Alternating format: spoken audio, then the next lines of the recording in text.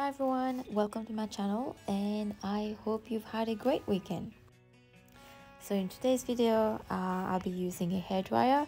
Now for bigger pieces, it's a little bit harder to blow the colors and have nice cells and have it spread enough to the edge.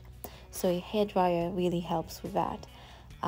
So since this is really just a practice piece, I had some leftover colors, so I thought I'd be using that. I also had some as my base. I'm also recycling some of the paints that I had scraped off, from paintings that I didn't quite like, or paintings that, when you spin all the painting, that's the paint that just comes off the side. Now for the fake background concept, in this case I'm using black. I think it's a great way to use your and recycle your old paints, because if you're putting a different color as a background anyway, there's no sense in putting down a nice fresh white paint, because you're gonna cover it up anyway. If you're doing a much bigger piece, obviously having the base color to the color that you want would be a lot better.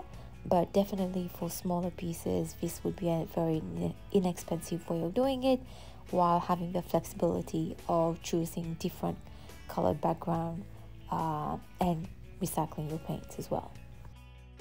For the blowout, I've used the lowest setting on the hairdryer, but still I found it quite hard at the beginning to hit the cell activator in the white spot and get it to skim across the paint. So then I started spinning my wheel as I was blowing the paint, and that seemed to have worked a lot better in the end.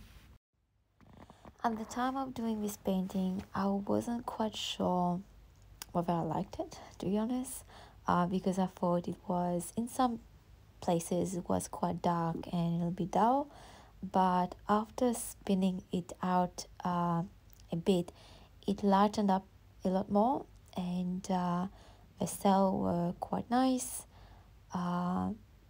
It could be improved obviously, but given it's my first time, I think that was not a bad piece at all. Now in a minute you'll see a close-up of this, but I actually quite liked the little pop of yellow that you get here and there, and pop of red and blues in different colors in different areas. So I especially like the TLP sea glass, I think, that you can see on top of a Persian blue and black background. I think those two combination looks really cool.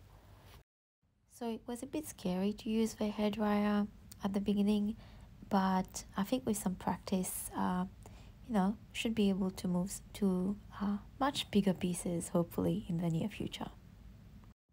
I hope you have enjoyed this video. So, the usual gist of comment, like, and subscribe. And I hope to see you next time.